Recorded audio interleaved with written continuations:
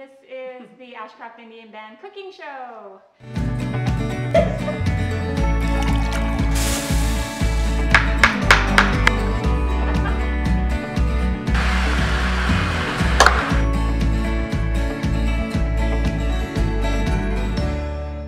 Hello everyone, this is the second cooking show. Today we're going to make Diana's hamburger soup, and I'm going to start with the buns. It's a lengthy process, so I'm going to start them so they can rise. So the first thing I'm going to start with is some warm water. I'm going to add my yeast to it, and then some sugar, and that'll activate the yeast. I'm just going to give it a little stir. It'll look kind of lumpy at first, but it'll start bubbling up, and that's when you know your yeast is working. Alright, so I'm going to let that sit. Make sure your water isn't too hot, because then you'll kill the yeast, which I've done before. So don't do that. Alright, so I'm just going to let that sit and start working, doing its magic. And I'm going to get the rest of it going. I have 9 cups of just all-purpose flour. And I'm going to add to it some butter. I melt it. I don't know if you're supposed to, but I do. Some sugar, some warm water, and some cracked egg and some vinegar. And again, I'll give you all the ingredients, like the measurements.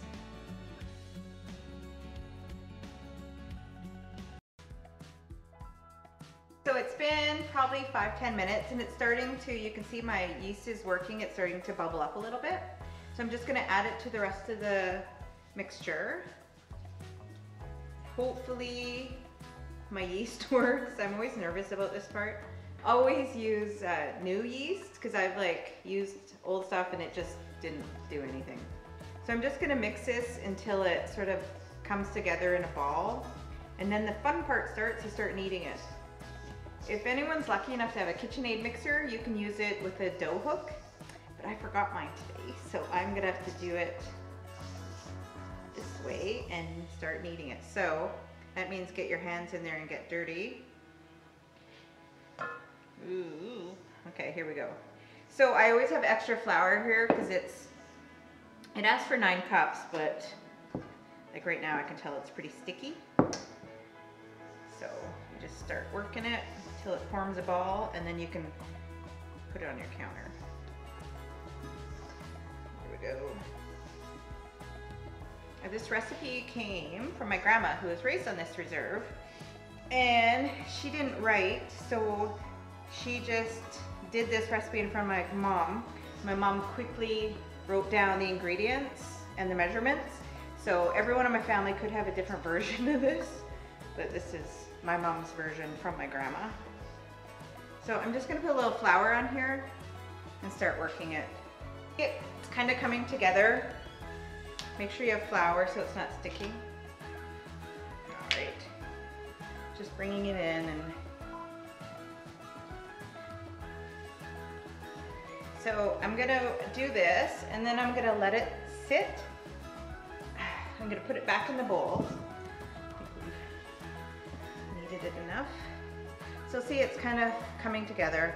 So I'm going to put it back in the bowl, and I'm going to let it sit in a warm place for 2 hours, and it should at least double in size. And then I'm going to come back, I'm going to punch it, which is kind of fun, and let it sit another hour, and then we'll start forming the buns.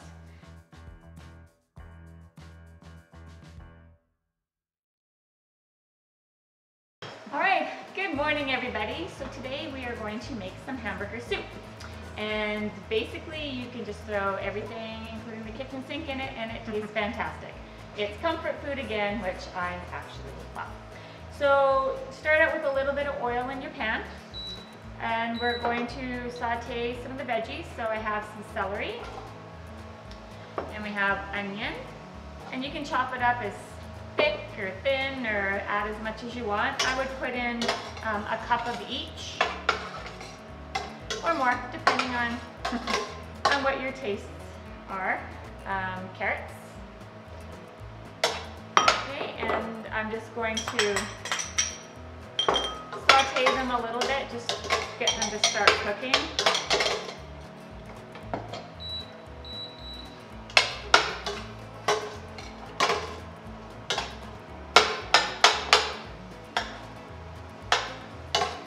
I'm impressed how you cut them up all evenly. Thank you.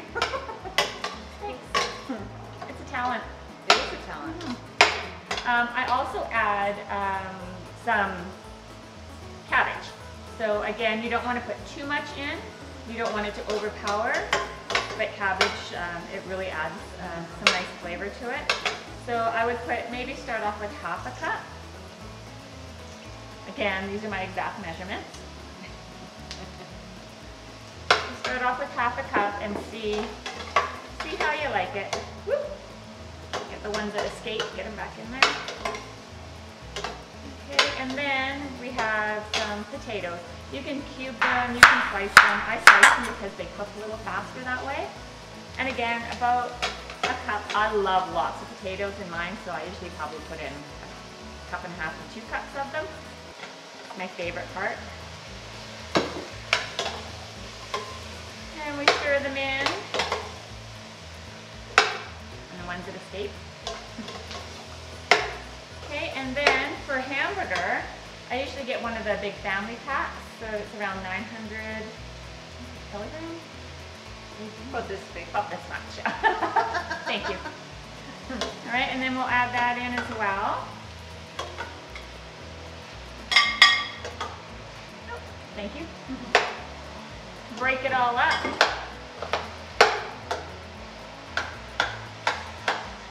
So on a medium-high heat.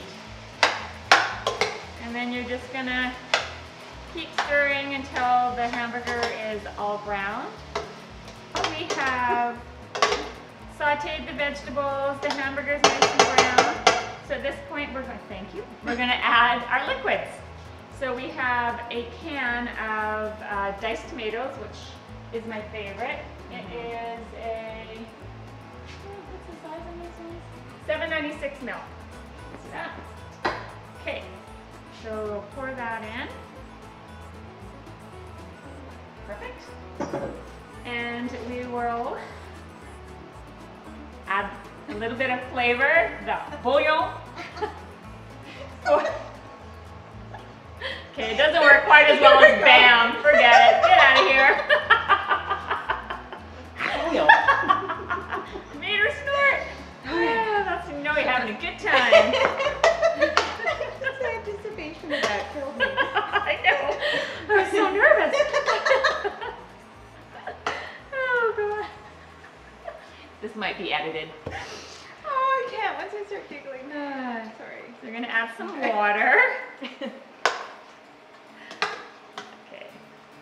So back to the bouillon. See, that's what I do. I can't talk when I'm... So I normally will add, you can get the little packages of the oxo for the beef stock. You can use a liquid. I will use about 4 packages for a big pot of soup like this, so you have lots of juice, soup stock, whatever you want to call it. And then you'll also need to fill her up with a bunch of water.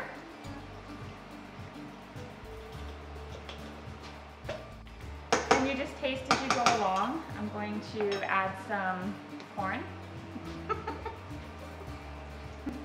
Not too much, because you don't want it to be too corny.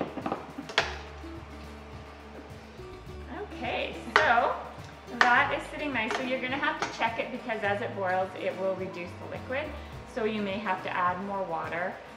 There is quite a bit of beef stock in there, so it will allow you to add some water without taking away the flavor.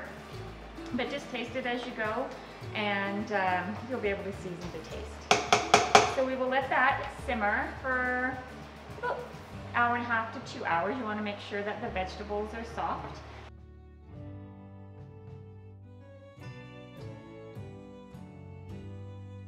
So now it's doubled in size, yay. So all we do after 2 hours is punch it. Do you want the...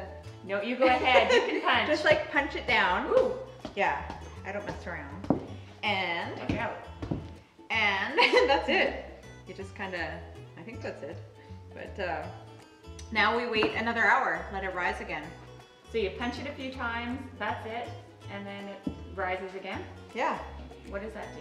Well, it's because my mom told me to. Okay. I was thinking that I was doing this earlier. I'm like, okay, warm water, that's what it's because my mom and my grandma do it, so I do it.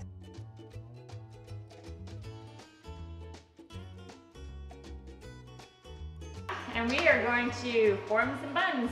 Right? Okay, so it's been an hour. It's doubled in size again after I punched it. It has. So now we're gonna form the actual buns, like Diana said. It might stick a little bit. It shouldn't be super sticky by this point. Bring it out. It's a little sticky. I know, however they are, they won't be as good as my mom's.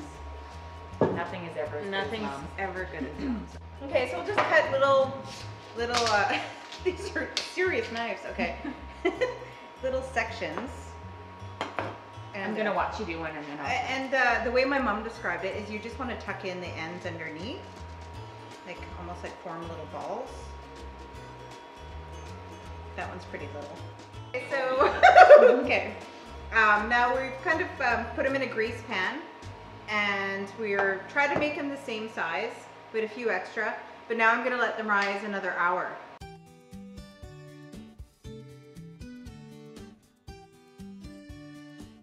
Wow, these look amazing. I can hardly wait to try them. Okay, so here we are. We're gonna do the little, ooh. All right, see if I can do that. This one. Ow. A little warm? A little warm. But you want to take them out as soon as they come out of the oven. And then we want to slather them with yummy butter. So I just melted a little bit of butter, and I'm just going to throw it on top. Oh, they smell so good.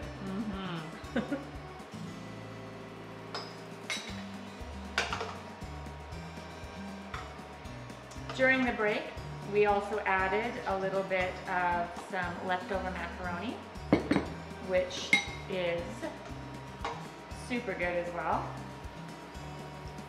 Juice there.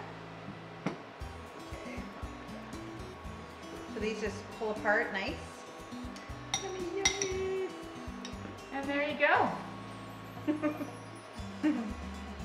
So again, like the other ones, if this is a recipe that you are interested in trying out, let us know and we will get the ingredients for you as well as the instructions, and you'll be able to watch this along and cook along with us.